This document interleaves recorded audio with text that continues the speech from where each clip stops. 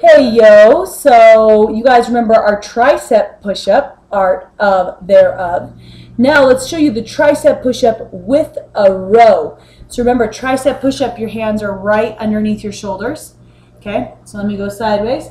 Basically, you're going to do your push-up, and if you're on your knees, that's fine, okay? Or up on your toes, whichever one's better for you. You're gonna do your tricep push-up, come all the way back up, and then you're going to row one arm up and back down.